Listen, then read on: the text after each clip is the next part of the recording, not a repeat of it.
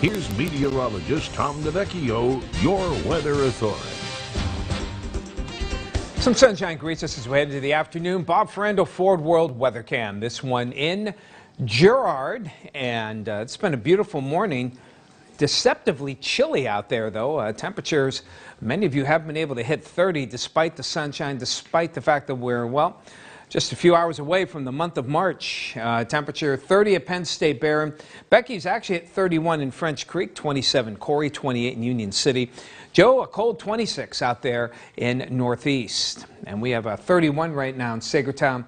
New Richmond, we're looking at about 25. Leroy with that temperature. Ed Westmead, 27, 30 in Meadville, and 30 degrees as well for Kathy out there in Youngsville. So we do have some ice out on the lake here. You can see starting to get covered by these high clouds, and they are already high clouds streaming in here. And within the hour, we'll probably get to more of an overcast. See a decent amount of ice still on the lake, but it's a grayer ice, so it is somewhat thinner, but it is covering much of the lake. And that should break apart a little bit after today as temperatures start to go up.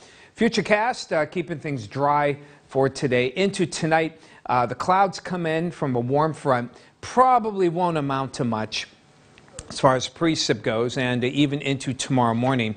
The southerly winds may actually boost our lows tonight to temperatures maybe close to freezing by daybreak.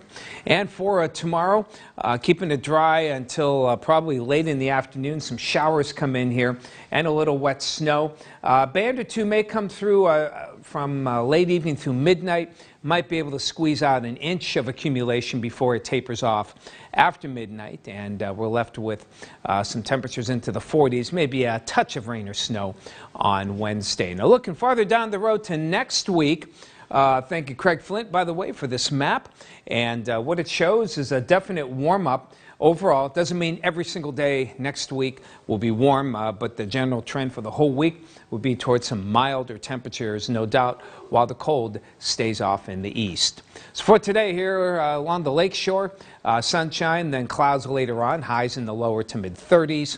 Farther inland, again, increasing clouds and temperatures in the lower to mid-30s as well. Chautauqua-Allegheny area, you'll see some sunshine. Clouds thicken up later in the day, lower to mid-30s for you as well. A few flakes, maybe a drop of rain late tonight, lows in the 20s. 28 in Erie, rising to 32 by daybreak. Afternoon showers tomorrow, temperatures lower, maybe mid-40s, a little higher perhaps than what we have here. And then the showers will go to some wet snow for Tuesday night, an inch, maybe two, primarily in the evening. Some scattered light rain or snow showers on Wednesday. Cold hit for Thursday. We should get close to the 50s by the upcoming weekend. Get updated.